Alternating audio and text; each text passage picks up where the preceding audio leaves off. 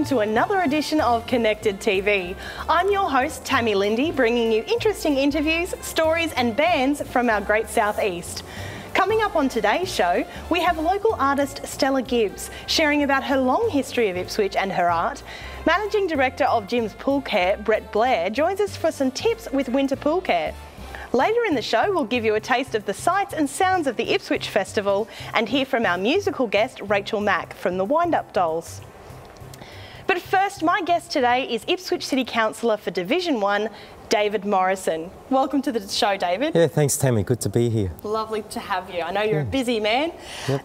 Listen, David, can you tell me, I know previously you were a teacher in a past life, if we can say that. Yep, sure. What was the motivation behind your change from teaching to politics? Sure. Well, in teaching, you're always dealing with families, with parents, with the community. And I was at the particular school, I was at Westside Christian College at Goodna for 10 years. Yep. And yeah, I loved the school, loved the job, but I was looking for a change, and I thought, with dealing with people all the time, I thought I'll put my hat in the ring for the local election in 2000 and was elected in 2000. That's brilliant. Yeah. Was it partly just the idea of, because of your interaction with people, was it that idea that you knew the needs of the community and so that you could speak on their behalf because you've been a member of the community for so long? Oh, definitely. Yeah, my parents came from Scotland when I was 7 years of age. Wow. They purchased 2 acres in Camira when there was no power, no water, gravel roads. So I grew up in the suburb of Camira, which Springfield was part of.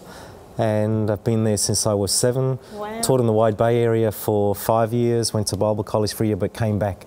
So, and my children were involved in the community and I was involved in the community, so yeah, it went from there. Yeah, absolutely. So being a member of the community for so long, you would have seen a lot of growth and development through your time just living here and obviously being a councillor. Yeah, definitely. Can you tell me maybe some of the highlights you remember?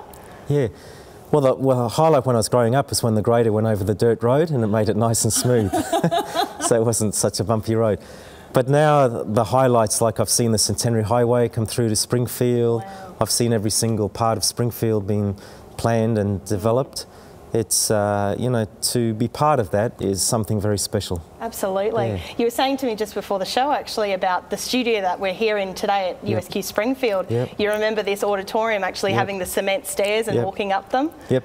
Well, the road that leads down to this university, Sinnathamby Boulevard, I remember standing up on the hill at Springfield Greenbank Arterial before Sinnathamby Boulevard was even created. Wow. And with people from Springfield Land Corp, and they were saying there's going to be a university here within 12 months, and it was just a dust patch, That's amazing. So in this very auditorium we're sitting in, I remember it being constructed, remember sitting on the seats in front of us here when they were just concrete forms. That's amazing. That's excellent. Yeah. Can you tell me a little bit about what's your mission for Division 1? What is your mission as a politician? What are you trying to achieve for the community going forward? Yeah, sure. I think anything in life, Tammy, there's extremes.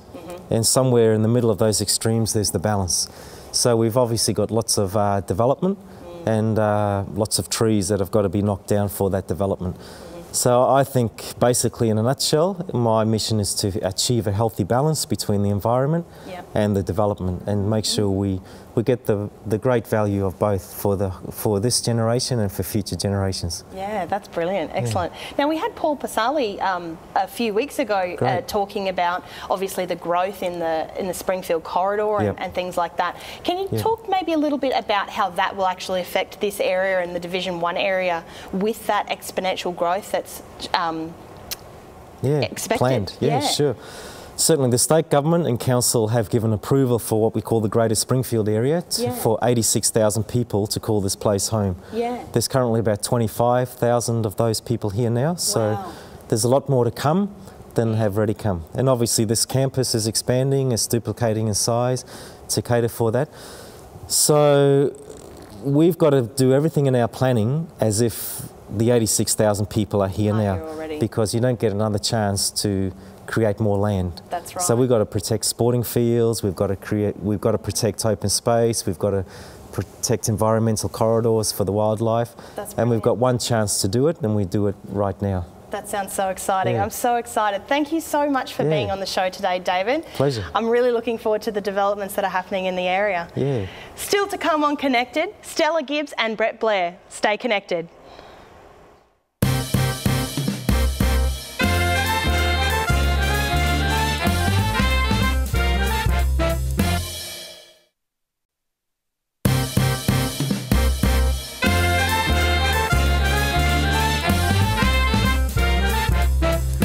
Welcome back. My next guest began her journey as an artist in 1984, with her main interest lying in pen and wash drawings of the many beautiful heritage buildings in Ipswich.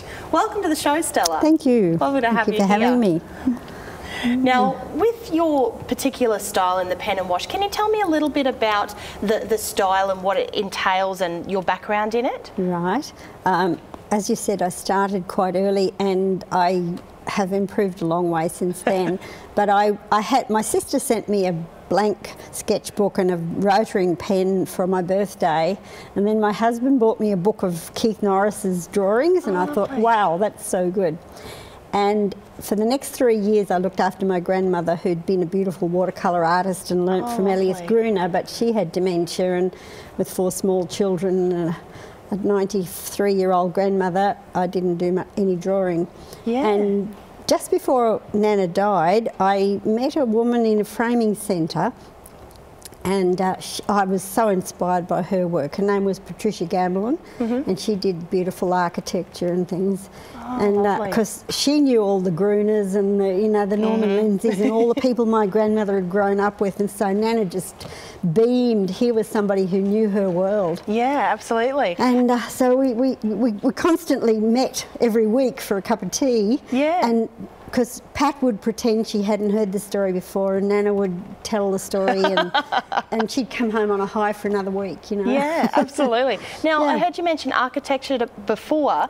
Was that what started the love of obviously your beautiful drawings that you're well known for, of the beautiful heritage buildings in Ipswich? Yes, well, Keith Norris's book inspired me, because I just thought, wow, you can see the sticks on the grass, and it's just that lovely feeling of being there, that spirit of place that he could portray with just a pen. Yeah, it's a beautiful style. It is, and it goes with everything. You can put it in a lounge room or anywhere.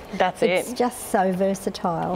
And you're on a world stage, really, aren't you? You send your paintings all over the world. Yes, I've had a lot of commissions from overseas, and I've got.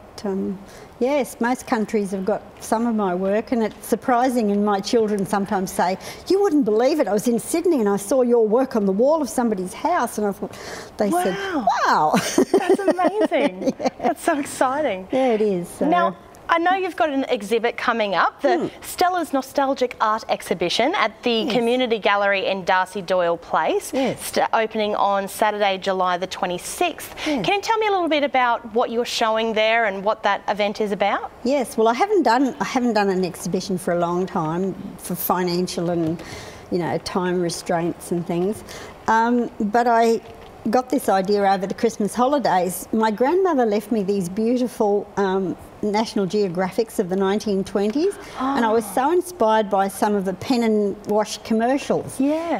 And they were so simple, so few lines, and so expressive. And so during the holidays, when I wasn't teaching or doing anything else, I did a lot of drawings, and then I thought maybe I could. I met a nice framer who's put some of them into print for me, and I thought, gee, this is an opportunity. Absolutely, So from there we've developed, and now I've got 3 other artists who are my students who are going to exhibit with me. One's a Sri Lankan boy of 17 who does the most beautiful portraits and elephants and things. They come out of the page at you. They're just, mind you, he spends months doing them. He's very meticulous. That's brilliant. And I've got another lady who does beautiful horses, and one who does the African people. She's got this amazing woman with a baby on her back, and it's all black and white except for the red sash. Wow. And it's so stunning. Oh, well... And, you can see the wrinkles on her face, you can see the whole personification of her. Absolutely. Well, that'll be such a beautiful thing to go and see. Look, if you want more information about the exhibition or anything else about Stella's work, please do head to our website for more information. Thanks for being on the show today, Stella. Thank you. My pleasure. Festivals are a big part of many communities around southeast Queensland, and Ipswich holds its annual festival in May. This week we took our cameras out around the city to capture the life and colour of festival season. The Ipswich Festival 2014 has come to an end, but its positive impact on the city is still shining bright. Our field reporter Eliza Wheeler caught up with the festival's coordinator Paul Kasos to chat about this year's festival. Paul Kasos, can you tell me a little bit about the significance of the festival to the people of Ipswich? Well, you know, the Ipswich Festival gives us an opportunity to be able to invite local people to participate in an activity that'll make them feel good about their city. And the Ipswich Festival now has been going for about 16 years. And over the 16 years, many thousands of people who've come forward, performed at our festivals, and just have a great time. That's what it's about. And how does the Ipswich Festival help out the local businesses? Well, I think what it does is gives a great economic benefit, particularly here in the CBD area, to our local traders. And most of the events we do are focused here on the CBD, so all of the retailers in this area, they benefit from it. This year we've got about 65 corporate sponsors on board, and that gives those people an opportunity to have their name exposed in the public, and also gives the public an opportunity to know those businesses that have a community spirit. And I think that's a great example of the community and the business community working together. And can you tell me a little bit about what goes into planning an event like this? Well, we really don't stop from the previous year, but we put about 6 months full-time work into it. And what we try to do is to embrace as many community organisations as we possibly can, and we're always looking towards new events as well. But this year we've got a hang of a lot of new events on board. I'm trying to think how many events we've got. We've got that many of them. But an enormous amount of work goes into them. We've only got a very small staff, so it's all hands on deck. And it is very cold and windy today. Do you find that that stops the crowds from coming in? Well, let's hope not. We've got our fingers crossed and the wind will die down for tonight. But one of my favourite events is the parade. And when we see that this afternoon, that's the one that brings tears to my eyes when I see all the little children participating in it, the mums and dads and grandparents cheering them on. And I think that's a great example of a community in action. Okay, thank you, Paul. The annual street parade went off with a bang as crowds formed around the gates to watch the floats and entrants pass by under the theme of Aussie icons.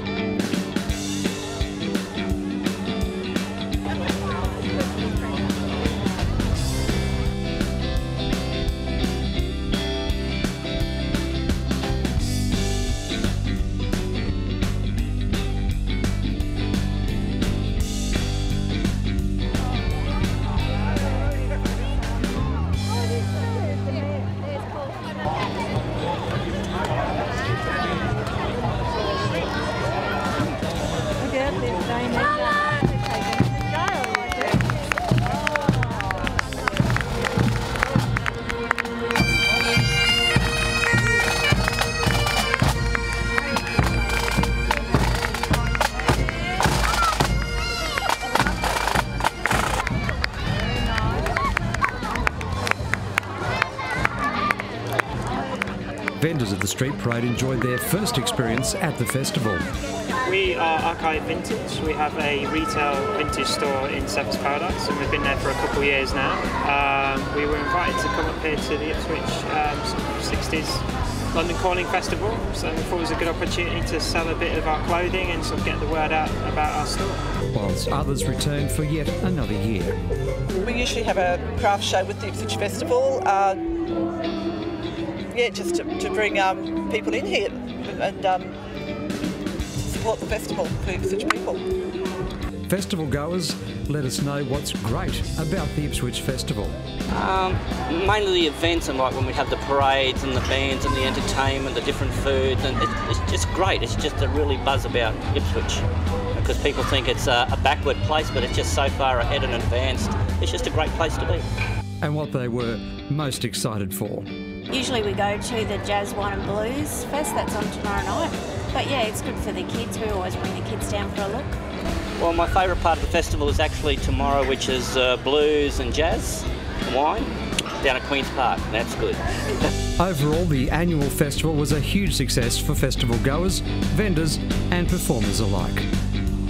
Isn't it wonderful to see celebration going on in the community? Stay with us after the break for handy tips on caring for your pool this winter. Stay connected.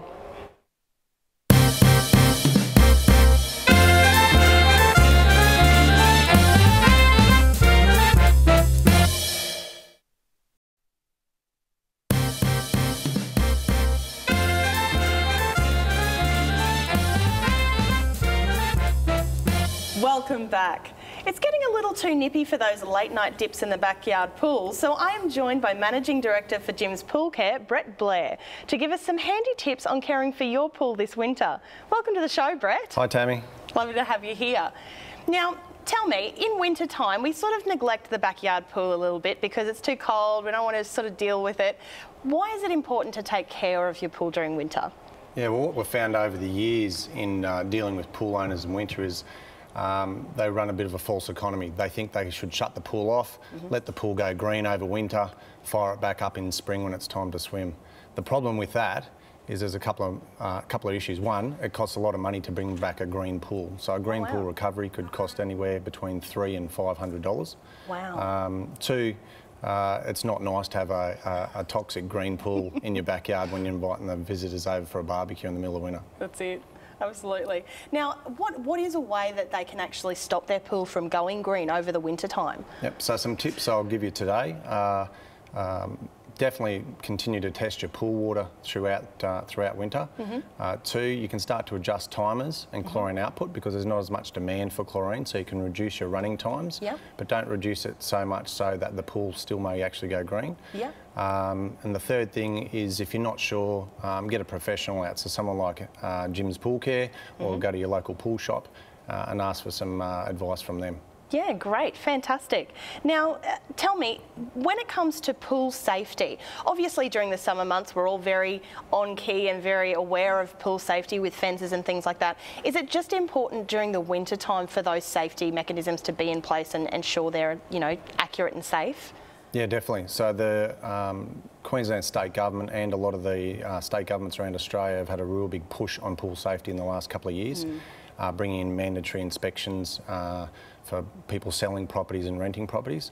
But the problem with winter is that we're not really looking at the pool area. So little maintenance things like gates opening and closing, tree branches starting to hang over fences, etc., can be overlooked. So we'd say as a pool owner, definitely regularly go out and check your barriers, check that the gates close, and just do those little maintenance things that you'd probably would ignore usually in winter, but maybe this season, get out there and have a look. Yeah, absolutely, no worries. Now, tell me a little bit about Jim's Pool Care. Where did the business start? What's your involvement with the business? Tell me a little bit about your background. Yep, so I own Jim's Pool Care nationally and work closely with Jim Penman, the founder of the Jim's Group. He now has 3,000 franchisees. I've got around 70 franchises around the country, mobile pool shops, and we've got about 25 here in southeast Queensland. So the services we offer primarily there's two main sort of services. One's a casual call-out service for pool equipment breakdowns, one-off clean-ups of pools, etc. The second one's a regular service program, and we recommend that for people who are highly busy, or they have young families with children and they want to make sure the pool's always safe to swim in. So the regular maintenance program means we come out every 2, 3, 4 weeks, test and balance the pool, adjust timers, backwash filters, clean baskets to make customers' life easy. That sounds brilliant. Absolutely. Now, you've got a website with all of those details so that anybody watching the program at home can actually access those services, is that right? Yes, definitely. So it's jimspoolcare.com.au. You can book online, or you can call us 6 days a week on 131 546. Fantastic, that's brilliant. Thank you so much, Brett, for joining us. To wrap up our show, we have musical guest Rachel Mack from the Wind-Up Dolls. She's the singer-songwriter whose solo performances have been described as seasoned and powerful and have taken her around the world and back. Their self-titled album, The Wind-Up Dolls, will be released later in the year, details of which are available on our website. Rachel is here now to perform Your Best Will Do, but first we'll ask her a few questions. Thanks for joining us today, Rachel. Oh, thanks for having me. No worries. Can you tell me a little bit about your band, the Wind-Up Dolls, and a little bit about the song that you're performing for us today? Yeah, no problem. I guess the band is the brainchild of myself, the songwriter, and Marty Smith, who's a drummer and producer. This is our second album. The first album we've toured most of Australia, apart from parts of WA, kind of doing the hard yards, getting in the van and trooping around the country and playing every little place from here to Wagga Wagga and back again. And this song is actually written a couple of years ago at a festival that we were doing. And I guess it's a love song. It's really just processing how you can just love somebody no matter what, just as long as they're genuine. That's beautiful. I'm really looking forward to hearing it. Oh, thanks. Can you tell me a little bit about your background in music and what's brought you to the place where you are now? Yeah, sure. It's been a bit of an adventure. I started performing professionally when I was 17, sneaking into bars and clubs around actually this local area, and playing, sneaking in behind the band with a Rhodes case, hoping no one would check my ID. And I guess kind of doing the hard yards. I've been overseas to the States and to parts of Asia as well. Spent a lot of time in China, just doing lots of professional work, trying to refine, how I play. I did a degree in something else, and I supported myself by playing music at night. Wow. And just never really stopped. And I guess as a songwriter, you take those adventures and all the different things that you do and hopefully roll them into little interesting observations about the world. Yeah. Absolutely. That sounds fantastic.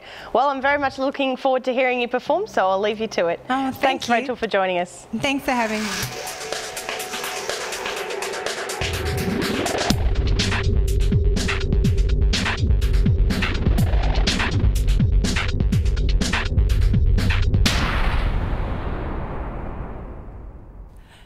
If you feel like being a traveling man,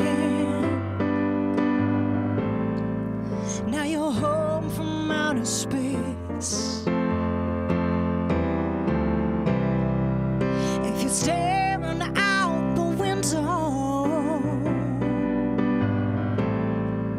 at the one thing you can't chase, if standing in the rain last night, it was a long lost friend to you. Don't worry about it. For me, your best will do.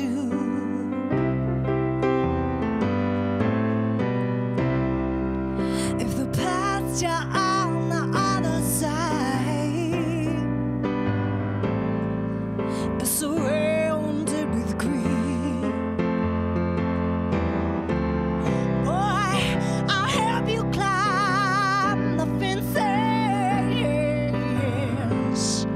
If there's room for you and me,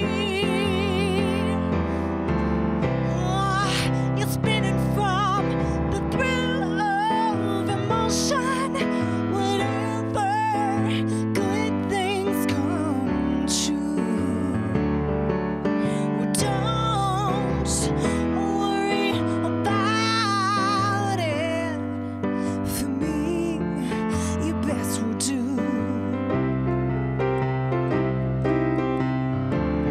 Oh, sometimes you gotta understand that the best things don't come easy.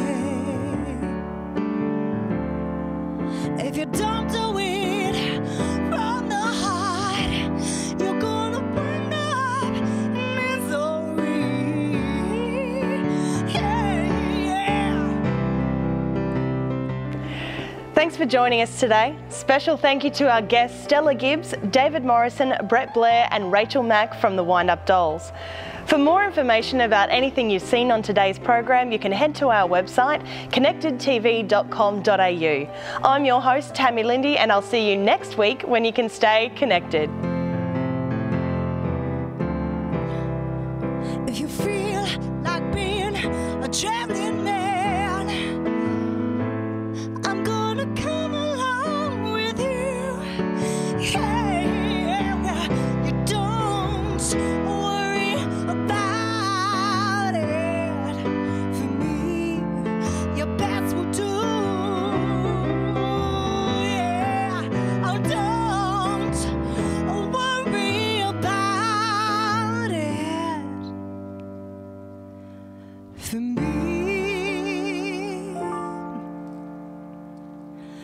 You're better.